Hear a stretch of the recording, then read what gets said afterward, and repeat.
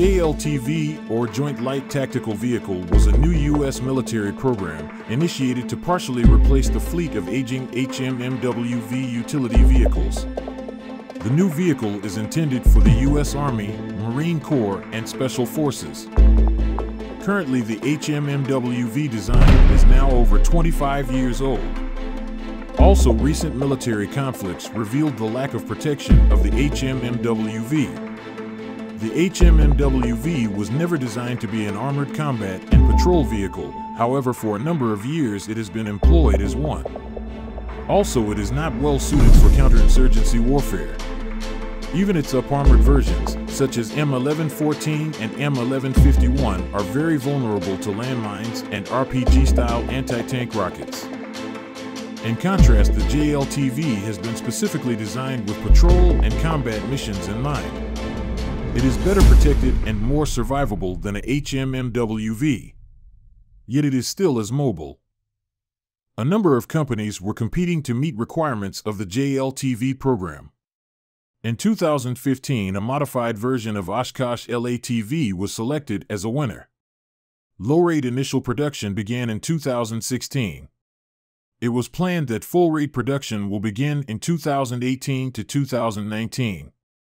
By the end of 2018, the U.S. Army ordered over 11,000 of these military vehicles.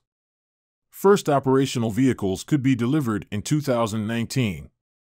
Slovenia was first export customer of the JLTV. A total of 38 vehicles were ordered for Slovenian military. In 2019, Montenegro ordered 67 of these protected vehicles. Some other countries expressed interest in obtaining these armored vehicles.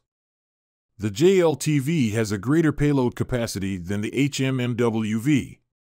There are three main versions, with a maximum payload of 1.6 T, 1.8 to 2 T, and 2.3 T. Vehicle with the smallest payload capacity provides seating for 4 passengers, including the driver, middle 4-6 men, and the highest payload variant is used as a shelter carrier. This vehicle is also capable of towing an associated trailer with the same payload. The companion trailer is designated as the JLTV-T. A baseline JLTV carries no weapons. However, it can be armed with a roof-mounted 7.62mm or 12.7mm machine gun or 40mm automatic grenade launcher. Alternatively, it can be fitted with a remotely controlled weapon station. In this case, weapons are operated remotely under armor protection. The JLTV can be also used as a platform to carry anti-tank or anti-aircraft weapons. The JLTV is powered by a turbocharged diesel engine. There is also an option for hybrid diesel-electric engine that is more fuel efficient. Also, the engine has a capability to export electricity, however this feature is also optional.